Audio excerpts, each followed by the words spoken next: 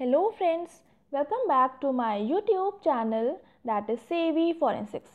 So friends, आज हम बात करने वाले हैं determination of direction, angle and time of firing. सो इस वाले टॉपिक में आज हम फायरिंग से जो भी आपकी डायरेक्शन रहती है, एंगल रहती है, टाइम रहता है, तो वो किसी भी फायरिंग का, किसी भी बुलेट का हम कैसे फाइंड आउट करते हैं, वो हम कैसे डिटरमाइन करते हैं, तो इनके बारे में आज हम बात करेंगे। ये तीनों के बारे में इस पर्टिकुलर टॉपिक में आज हम पूरा डिटेल में डिस्कशन करने वाले हैं। ठीक है, तो वीडियो को एंड तक देखेगा ताकि आपको पूरी डिटेल्ड इन्फॉर्मेशन मिल सके। तो चलिए स्टार्ट कर लेते हैं हम अपने आज के टॉपिक को, जो कि है determination of direction, angle and time of firing. तो सबसे पहले हम बात कर लेते हैं इसमें determination of direction and angle of firing. सो जो आपका डिटर्मिनेशन रहता है एंगल का एंड डायरेक्शन का, तो उसको हम कैसे डिटरमाइन करते हैं। So first point is it is useful for reconstruction of crime seen in fire arm offences. सो जितने भी आपके फायर आर्म ऑफेंसेस होते हैं उसमें जो आपका रिकंस्ट्रक्शन रहता है वो बहुत ही ज़्यादा इंपॉर्टेंट रोल प्ले करता है, क्योंकि जब आप रिकंस्ट्रक्शन करते हैं तो वापस से आप पूरे क्राइम सीन को एक मॉक क्राइम सीन बनाते हैं एंड पूरा जितना भी आपको जो भी रिजल्ट्स मिलते हैं उसके बेसिस पर आप एक पूरा मॉक क्राइम सीन बनाते हैं, तो उससे आपको आइडिया लग जाता है कि प्रॉपरली वहाँ पर क्या हुआ होगा। ठीक है, तो वो एक अप्रॉक्सीमेशन आइडिया मिलता है। तो इसलिए जितने भी फायर आर्म के ऑफेंसेस होते हैं तो उसमें रिकंस्ट्रक्शन बहुत ही ज़्यादा इंपॉर्टेंट रोल प्ले करता है। एंड जो आपका डायरेक्शन रहता है एंड एंगल रहता है फायरिंग का, तो वो आपके उसके हेल्प से जो आपका फायर आर्म के ऑफेंसेस रहते हैं तो उस जो आपका डायरेक्शन एंड एंगल है ये बहुत ज़्यादा इंपॉर्टेंट रोल प्ले करता है आपका रिकंस्ट्रक्ट करने में किसी भी तरह के क्राइम सीन को। क्योंकि जब आपको डायरेक्शन पता होगी, जब आपको एंगल पता होगा, तो आप जो भी आप रिकंस्ट्रक्शन करेंगे उस पर्टिकुलर क्राइम सीन का, तो आप एग्जैक्टली उसी लोकेशन से, उसी डायरेक्शन से, उसी एंगल से आप उस मॉक क्राइम सीन में फायरिंग कर पाएंगे। तो आपको एक एग्जैक्टली सेम आपको जो भी एविडेंस आप स्टैंडर्ड बना रहे हैं तो वो आपको एग्जैक्टली वही मिल जाता है। ठीक है, तो एंड अगर आपको ये चीज़ें नहीं पता हो पाएंगी, आपका डायरेक्शन क्या था, एंगल क्या रहा था, तो उस केस में आपका जो भी आप स्टैंडर्ड का फॉर्मेशन करेंगे तो वहाँ पर आपका कुछ भी चेंजेस हो सकते हैं। ठीक है, तो इसलिए आपका डायरेक्शन एंड एंगल का पता होना बहुत ही ज़्यादा यूज़फुल रहता है आपके रिकंस्ट्रक्ट करने में किसी भी तरह के क्राइम सीन को जो कि फायर आर्म से रिलेटेड होते हैं। Then it can be ascertained by the shape and nature of entry and exit wound. जो आपका डिटर्मिनेशन होता है डायरेक्शन का एंड एंगल का, इसके लिए आपको एंट्री वुंड, एग्जिट वुंड का नेचर क्या है, उसका क्या शेप है, तो उसका जब आप पूरा क्लोज एनालिसिस करते हैं तो आप ये दोनों के जो भी डायरेक्शन है एंड एंगल है इनको बहुत ही ईजिली फाइंड आउट कर लेते हैं। अगर हम यहाँ पर एक एग्जाम्पल लें, सपोज़ यहाँ पर ये कोई टारगेट है, इस पर्टिकुलर टारगेट पे किसी बुलेट ने इस बिल्कुल 90 डिग्री के एंगल से हिट किया हुआ है, तो इस केस में आप देखेंगे जो यहाँ पर जो एंट्री होल दिखेगा, मतलब यहाँ से आपका बुलेट ने एंटर किया है तो यहाँ पर आपको एक एंट्री होल दिखेगा, जिस आपके यही बुलेट जो है जिस दूसरी जगह से एग्जिट करेगी, दैट मीन्स ये पीछे साइड से एग्जिट करेगी, तो इस जगह पर आके बैक साइड में यहाँ पर आपको एग्जिट वुंड देखने को मिलेगा। ठीक है, तो इस केस में क्या रहता है, जैसे कि अगर आपका बिल्कुल 90 डिग्री के एंगल पर बिल्कुल स्ट्रेट आपकी जो बुलेट है वो हिट कर रही है किसी पर्टिकुलर टारगेट को, तो उस केस में आपको जो आपका जो एंट्री वुंड देखने को मिलता है, एंट्री होल आपको देखने को मिलता है, वो बिल्कुल सर्कुलर पैटर्न में इस तरह से कुछ देखने को मिलेगा। ठीक है, लेकिन अगर यही जो बुलेट है वो किसी एंगल से फायरिंग करी जा रही है, सपोज़ ये कुछ एंगल है, ये एंगल है, ये एंगल है, या इस तरह से आप इस साइड से भी कोई भी एंगल देख सकते हैं, या किसी भी तरह का किसी भी एंगल से फायरिंग करी जा रही है, तो उस केस में आपको यही जो एंट्री वुंड होगा ये कुछ इलोंगेटेड इस तरह के पैटर्न में देखने को मिलता है। ये जो इलोंगेशन होता है ये बहुत सारे तरह के, मतलब इसमें डिपेंड करता है ये किस एंगल से फायरिंग करी गई है, उस पर ये डिपेंड करता है कि इसका इलोंगेशन कितनी डिग्री तक और ज़्यादा बढ़ता हुआ चला जाएगा। ठीक है, तो जितनी एंगल से आपकी फायरिंग करी जा रही होती है उस तरह से आपका जो इलोंगेशन रहता है वो बढ़ता चला जाता है। तो इस तरह से आप एंगल का डिटर्मिनेशन कर सकते हैं। कई बार क्या रहता है, सपोज़ यहाँ पर ही एक कोई टारगेट है एंड ये टारगेट आपने बुलेट फायरिंग करी थी, आपने फायरिंग करी, लेकिन जो आपकी बुलेट थी वो टारगेट को हिट ना कर पाई, वो साइड से टच करते हुए चली गई। इस तरह से अगर साइड से टच करते हुए चली जाएगी यहाँ से, या किसी भी साइड से टच करते हुए साइड से बाईपास हो जाएगी, तो उस केस में भी आपको जो पैटर्न देखने को मिलेगा वो इलोंगेटेड पैटर्न ही देखने को मिलता है। ठीक है, ये जो आपका रहता है कि आपके सिर्फ साइड से टच होकर चली गई, तो ये मतलब कई बार मिस फायरिंग का केस हो सकता है। आपका जो टारगेट था जो भी जिसने भी फायरिंग करी तो उसका जो निशाना था वो एग्जैक्ट उतना नहीं था, या फिर कई बार रिकॉर्ड में ना हो जाता है तो उस वजह से भी ये चीज़ें हो जाती हैं। तो वो अलग अलग रहता है, तो वो हम उसके बारे में बाद में बात करेंगे कि रिकोचेटिंग क्या होता है, रिकोचेट एनालिसिस कैसे करते हैं, तो वो सारा का सारा हम बाद में बात करेंगे। यहाँ पर हम पहले डायरेक्शन एंड एंगल के बारे में बात कर लेते हैं। वो डिपेंड करता है कि आपने किस एंगल से फायरिंग करी है, तो उस बेसिस पर आपका ये सर्कुलर या फिर इलोंगेटेड पैटर्न में आपको देखने को मिलता है। तो आपको उसका जो भी आपका एग्जिट वुंड है, जो भी आपका एंट्री वुंड है, उसको आप क्लोज एनालिसिस करते हैं, बहुत ही प्रॉपर तरह से उसका एग्जामिनेशन करते हैं, तो उसके बेसिस पर आप डायरेक्शन एंड एंगल को बहुत ही इजीली बता सकते हैं। अगर हम डायरेक्शन की बात करें तो डायरेक्शन के लिए एंट्री एंड एग्जिट वुंड का बहुत ही अच्छी तरह से एग्जामिनेशन करना बहुत ही ज़्यादा फ्रूटफुल होता है आपके लिए।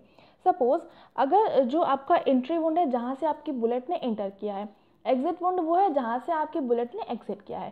सो अगर हम एंट्री वुंड की बात करें तो एंट्री वुंड जो रहता है वो आपका स्मॉलर होता है in comparison to exit wound. अभी ये ऐसा क्यों होता है? सपोज ये आपका कोई टारगेट है एंड इस टारगेट में इस जगह पर आपका बुलेट ने एंटर किया है, तो यहाँ पर हो गया आपका एंट्री वुंड। तो एंट्री वुंड में क्या रहता है, जो भी आपके टिश्यूज़ होते हैं वो पहले स्ट्रेच होते हैं देन उनका इलास्टिसिटी जो लिमिट रहती है वो इंक्रीज़ हो जाती है, जिसकी वजह से जो टिश्यूज़ रहते हैं वो फट जाते हैं। अभी ये फट गए, बुलेट इंटर कर गई, बुलेट इंटर कर जाने के बाद में जो टिश्यूज़ रहते हैं वो वापस से अपने उस जगह जो बन जाती है, जो टिश्यूज़ के बीच में इस स्पेस बन जाता है, उसको कवर करने की कोशिश करते हैं। तो इस वजह से ये जैसे कि आपकी बुलेट इंटर करी, ये टिश्यूज़ पहले दूर दूर गए, अभी ये दूर दूर गए, लेकिन जब बुलेट ने अंदर से लेके तो वापस से ये टिश्यूज़ जो है पास आने की कोशिश करते हैं।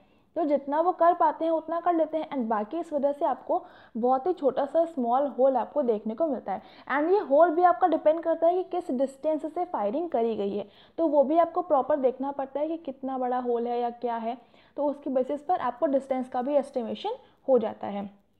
तो ये तो हो गया आपका एंट्री वुंड में। अगर हम एग्जिट वुंड की बात करें तो मान लीजिए ये आपकी यहाँ से बुलेट इंटर करी थी एंड यहाँ से बुलेट जो है आपकी बाहर निकल रही है।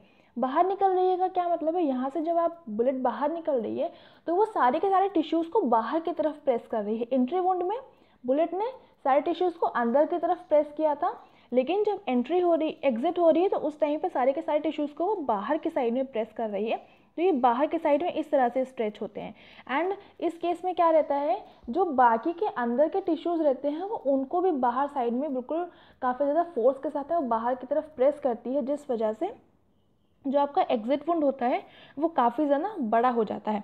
तो ये आपका रहता है entry wound and exit wound.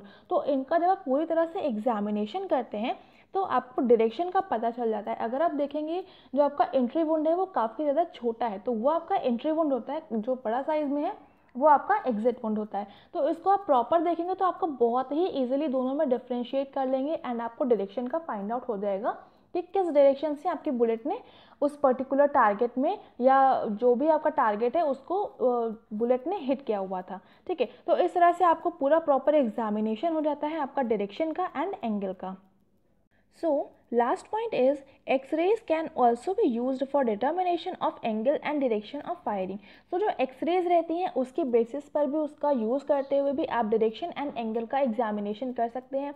ये एक्सरेज जो रहती हैं इनका आप यूज़ करेंगे आपके एग्जिट एंड एंट्री वुंड पे, एंड उस तरह से आपको प्रॉपर पता चल जाएगा कि आपकी डायरेक्शन क्या थी, उसका एंगल क्या था, तो वो आप इसका एक्सरेज का भी यूज़ कर सकते हैं। ठीक है, तो ये सारा हो गया आपका डायरेक्शन एंड एंगल का डिटर्मिनेशन के बारे में। मैंने बहुत ही अच्छी तरह से आपको पूरा ड्रॉ करके अच्छी तरह से समझा दिया है, एंड आई होप आपको ये सारी चीज़ें बहुत ही अच्छे से क्लियर हो गई होंगी। ठीक है, एंड अभी हम थोड़ा सा आगे चलते हैं एंड यहाँ पर हम बात कर लेते हैं कि टाइम हम कैसे एस्टिमेट करते हैं। सो डिटर्मिनेशन टाइम ऑफ फायरिंग के लिए, if the barrel of suspected firearm is examined, there may be a growth of cobweb in it indicating that the weapon was not used for a long time. So अगर आपको किसी भी तरह का कोई भी सस्पेक्टेड फायरआर्म मिल रहा है, कोई भी आपको लग रहा है कि ये हो सकता है कि इससे फायरिंग करी गई होगी उस पर्टिकुलर क्राइम केस में, तो अगर आप उसकी बैरल को प्रॉपर एग्जामिन करेंगे तो अगर आपको उसकी बैरल में कॉब वेब दिख रहा है, दैट मीन्स उसमें काफ़ी ज़्यादा कॉब वेब दिख रहा है, तो आप उससे कह सकते हैं, उससे आपको एक आइडिया लग सकता है कि वो जो पर्टिकुलर फायरआर्म था वो काफ़ी लंबे समय से बहुत ज़्यादा टाइम से उसको यूज़ नहीं किया गया है। ठीक है, लेकिन अगर इसके अलावा अगर आपको बैरल में काफ़ी ज़्यादा ट्रैप्ड गैसेस देखने को मिल रही हैं, जो जैसे फायरिंग करते हैं तो आपकी उसमें प्रोपेलेंट जो बर्न करती है काफ़ी ज़्यादा गैसेस प्रोड्यूस होती है, तो अगर आपको वो सारी गैसेस आपको बैरल के अंदर देखने को मिल रही हैं तो आप उसको बता सकते हैं कि इसी सस्पेक्टेड फायर आर्म से फायरिंग करी गई है। अभी जो आपकी गैसेस हैं वो कितने अमाउंट में है, ज़्यादा अमाउंट में है, कम अमाउंट में है, तो कितने अमाउंट में है उसके बेसिस पर आप ये बहुत ही क्लियरली मतलब एक अप्रॉक्सीमेशन दे सकते हैं कि कितने टाइम पहले ये इस पर्टिकुलर फायर आर्म से फायरिंग करी गई होगी। अगर रिसेंटली फायरिंग करी गई होगी तो आपके जो बैरल रहती है उसके अंदर आपको बहुत ज़्यादा ट्रैप्ड गैसेस देखने को मिलती हैं, ठीक है। लेकिन अगर आपकी जो फायरिंग है तो उसको कुछ टाइम हो गया है तो उसमें आपकी ट्रैप्ड गैसेस जो रहती हैं वो बहुत ही कम अमाउंट में देखने को मिलेंगी, लेकिन थोड़ी बहुत देखने को ज़रूर मिलेंगी, ठीक है। तो इस तरह से आप आइडेंटिफाई कर सकते हैं, एक टाइम का एस्टिमेशन लग सकता है। इसके अलावा अगर फायरिंग करी गई है बहुत ही मतलब रिसेंटली ही करी गई है तो उस केस में जो आपका फायर आर्म रहता है तो उसमें आपको कुछ हीटिंग भी देखने को मिलेगी, कुछ आपको जो फायर आर्म मिलेगा वो नॉर्मल टेम्परेचर से थोड़ा ज़्यादा टेम्परेचर पर आपको मिलेगा, क्योंकि जब गैसेस प्रोड्यूस होती हैं तो वो काफ़ी ज़्यादा हीट भी प्रोड्यूस करती हैं, ठीक है। तो उस वजह से जो आपका फायर आर्म रहता है वो थोड़ा सा गर्म हो जाता है, तो उससे भी आपको एक एस्टिमेशन हो जाता है टाइम का। Then, if trapped gases is present inside the barrel, so it indicates that the firearm is used recently. Then the next point is the presence of gaseous products in the cartridge case may also the approximate time of firing. So, ये जो barrel वाली बात है ये तो हमने कर ली। अभी अगर हम इसकी बात करें कार्ट्रिज केसेस की, तो जो आपको क्राइम सीन पर कार्ट्रिज केस देखने को मिल रहे हैं तो आप उसमें भी प्रॉपर देखेंगे ना तो आपको उस कार्ट्रिज केस में जो भी फायर्ड कार्ट्रिज केस होगा जिसमें कि सिर्फ आपको कार्ट्रिज का शेल देखने को मिलेगा उसमें भी आपको ट्रैप्ड गैसेस देखने को मिलेंगी। ये सारी की सारी जो ट्रैप्ड गैसेस रहती हैं इसके बेसिस पर आप पूरा प्रॉपर टाइम का एस्टिमेशन कर सकते हैं, जिस तरह से आप बैरल में करेंगे उसी तरह से सिमिलरली आपको कार्ट्रिज केस में भी करना होता है, क्योंकि जैसे कि आपकी जो गैसेस रहती हैं वो बैरल से पास करती तो वो सारी की सारी गैसेस निकलती तो आपकी कार्ट्रिज केस से ही है, क्योंकि उसी में आपकी बर्निंग होती है प्रोपेलेंट की, वहीं पर सारी गैसेस प्रोड्यूस होती हैं एंड वहीं से सारी निकलती हैं। तो इस वजह से जो आपका कार्ट्रिज केस होता है वहाँ पर भी आपको गैसेस देखने को मिलती हैं। तो अगर आपको उसमें देखने को मिल रही हैं गैसेस, जो भी आपको फायर्ड कार्ट्रिज केस वहाँ पर आपको देखने को मिलेगा, तो आप उसके बेसिस पर आप बता सकते हैं कि कितने टाइम पहले इस पर्टिकुलर फायर आर्म से फायरिंग करी गई है। या फिर अगर आपको सिर्फ कार्ट्रिज केस मिल रहा है, आपको वेपन नहीं मिल रहा है, तो भी आप कह सकते हैं कि आपका जो भी उस पर्टिकुलर क्राइम सीन पे जो फायरिंग हुई है तो उसका अप्रॉक्सीमेशन आप दे सकते हैं कि इतने समय पहले आपकी उस केस पर उस सीन पर फायरिंग हुई होगी, ठीक है। तो इस तरह से आप पूरा टाइम का एस्टिमेशन कर सकते हैं। इससे पहले मैंने आपको पूरा प्रॉपर बताया था कि एंगल एंड डायरेक्शन का एस्टिमेशन कैसे करते हैं, तो ये पूरा इस तरह से मैंने आपको ओवरऑल बता दिया है टाइम, डिस्टेंस एंड एंगल का एस्टिमेशन किस तरह से करते हैं। एंड ये वाला टॉपिक यहाँ पर कंप्लीट होता है एंड इसके बाद में हम कुछ और बात करेंगे। इसके बाद में हम GSR के बारे में बात करेंगे कि GSR क्या होता है। एंड इसके अलावा जो आपका जो फायर आर्म रहता है उससे हम ट्रेजेक्ट्री का भी एस्टिमेशन करते हैं कि जो आपका प्रोजेक्टाइल है वो उसने क्या पाथ फॉलो किया होगा, तो उसका भी एस्टिमेशन करते हैं। लेकिन उसके लिए हम पहले external, internal and terminal ballistics पढ़ेंगे, जो कि आपके फोरेंसिक बैलिस्टिक्स जो कि आपके बैलिस्टिक्स के ही पार्ट होते हैं। तो बैलिस्टिक्स में आपको internal, external and terminal ballistics पढ़ने के बाद में जो बाकी का इसका यूज़फुल रहता है, एग्जामिनेशन रहता है फोरेंसिक एस्पेक्ट से, उनके बारे में हम बात करेंगे, क्योंकि वहाँ पर आपके सारे बेसिक्स होते हैं। तो जब वो सारे बेसिक्स क्लियर हो जाएंगे उसके बाद में हम बाकी के जो भी एग्जामिनेशन रहते हैं उनके बारे में बात करेंगे, ठीक है। एंड इससे पहले हम आपको GSR के बारे में बात करेंगे, ठीक है। तो ये वाला टॉपिक यहाँ पर कंप्लीट होता है। आप मुझे Facebook page, Telegram channel and blogger पे ज़रूर से फॉलो कर लीजिएगा। Facebook page and Telegram channel पर मैंने आज ही कुछ वहाँ पर लिंक से शेयर करे हैं, तो मे बी वो आपके लिए यूज़फुल हो, तो वहाँ से जाकर आप देख लीजिएगा। वहाँ पर मैंने मॉक टेस्ट शेयर किया हुआ है, तो वो बहुत ही ज़्यादा हेल्पफुल है। वहाँ पर काफ़ी सारे अच्छे अच्छे क्वेश्चंस हैं, तो वहाँ से आप अपने एक प्रैक्टिस कर सकते हैं कुछ क्वेश्चंस की। वो नेट का ही आपका एक मॉक टेस्ट है, ठीक है। तो वो आपके लिए बहुत ज़्यादा यूज़फुल हो सकता है। एंड अगर आपको मेरा ये वीडियो पसंद आ रहा है तो please like, share and subscribe करना बिल्कुल भी मत भूलिएगा। ज़्यादा से ज़्यादा शेयर करिएगा ताकि आपके जितने भी फ्रेंड्स जो कि नेट की प्रिपरेशन कर रहे हैं तो उनको भी बेनिफिट हो सके, ठीक है। एंड बेल आइकन प्रेस कर लीजिएगा for daily updates. And thank you so much for watching me here.